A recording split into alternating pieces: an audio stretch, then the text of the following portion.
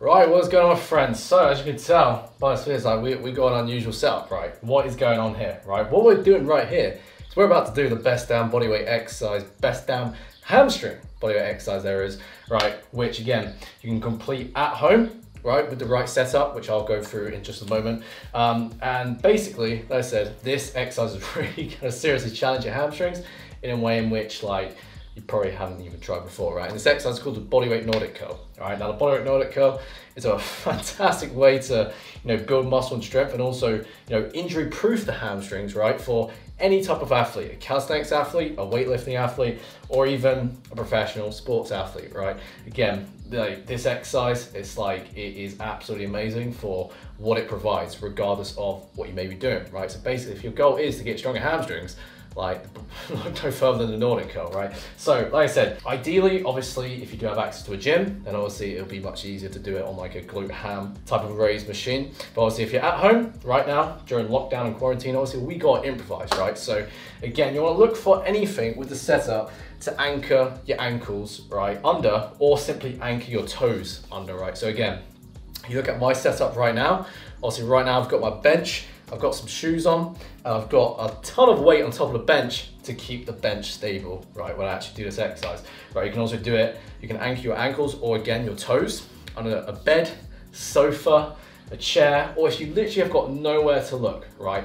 Look underneath your car, anchor your feet or your toes under your car, like you'll get sorted, right? That's like the last resort. If you can't find anywhere, not even like underneath a cabinet, right, or a drawer, you can do it by your car, right? Again, be safe with this exercise. Obviously make sure where you're doing is like strong and stable in order to actually do the exercise properly, right? So with this exercise, right, there's two types of variations we're gonna do. I'm gonna do the easier one first, then the harder one, right? Now the first one is simply like a hip hinge, more of like a glute ham raise, right? It's more of a glute ham raise, if you see what I mean.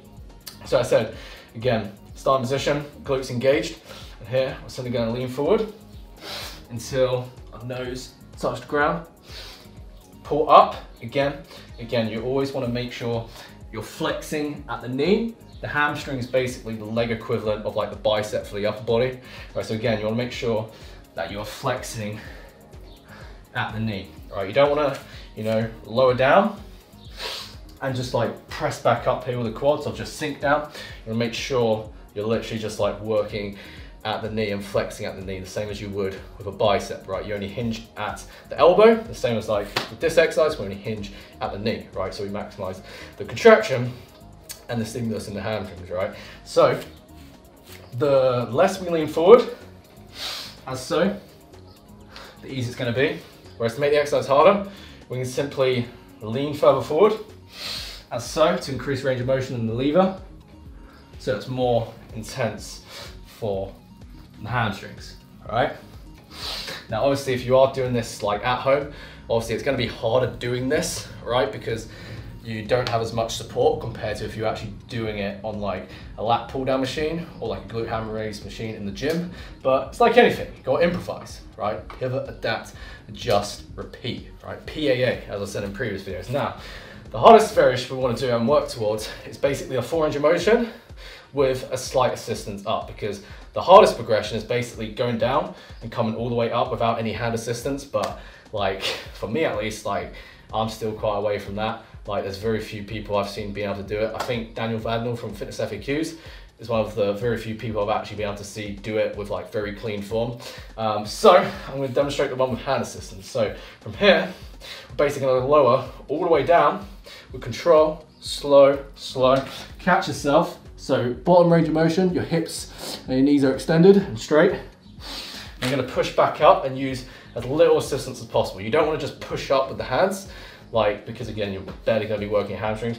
You wanna lower down as slow as you can, the eccentric, because that's how you're gonna get stronger with the hamstrings, and only push up as needed. Again, use less assistance to get stronger, and you can make it as intense as you want, right? You can make this very, very challenging by using less and less assistance, right? And you can literally feel just by doing this, as it's more of like a strength-based exercise, right? Like you're not gonna need many repetitions for this to really, create sufficient stimulus for the hamstrings. And again, especially with this, you really wanna overload the exercise by the eccentric, the lowering down, right? Brace that eccentric, get stronger by lowering down slower and slower. Catch yourself, and then back up. Repeat that for repetitions, and you're pretty much good to go. And also the last point I would want to mention with this is obviously not only make sure you've got a solid setup, as I've already mentioned, but you've got to make sure you've got a solid place to do this, right? Obviously, as you can see here in my garage,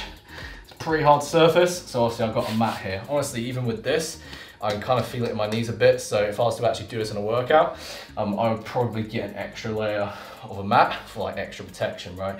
Because again, if you think about it, you're putting all the pressure on your knee, so make sure you've got strong padding and protection, so you can make these gains pain-free. You know what I'm saying? So, with that said, if you enjoyed this video and you would like more support and structure with being able to build muscle at home, like with certain exercises like this for the lower body and also the upper body, right? Then obviously I do have free at-home programs, a beginner one and an intermediate one, step by step, which again you can check out first link in the description below, and I will send it right to you. Just put in your first name, your email address. Again, I'll send it straight to your inbox, right? So like I said, if you enjoyed this video, then make sure to give this video a cheeky thumbs up and comment down below. What I'd love to know is, if you are giving this exercise a try at home, then of course, I'd love to know where you're doing the exercise, where you're improvising and using your best surroundings. If you do actually have a home gym and you are literally just doing a glute hammer machine, honestly, comment that, I'd love to know. Again, this is an awesome damn exercise to grow your hamstrings with bodyweight training, right? So yeah, thanks so much for watching. I think that's pretty much everything covered. Subscribe, share, peace out, keep moving forward. And that is Alfie barking in the background right now. I think because it's 1:45, he wants his lunch. I'm about to get my lunch right after recording this, and he's gonna get his lunch because he's getting quite impatient. So keep moving forward, my friend. Ciao.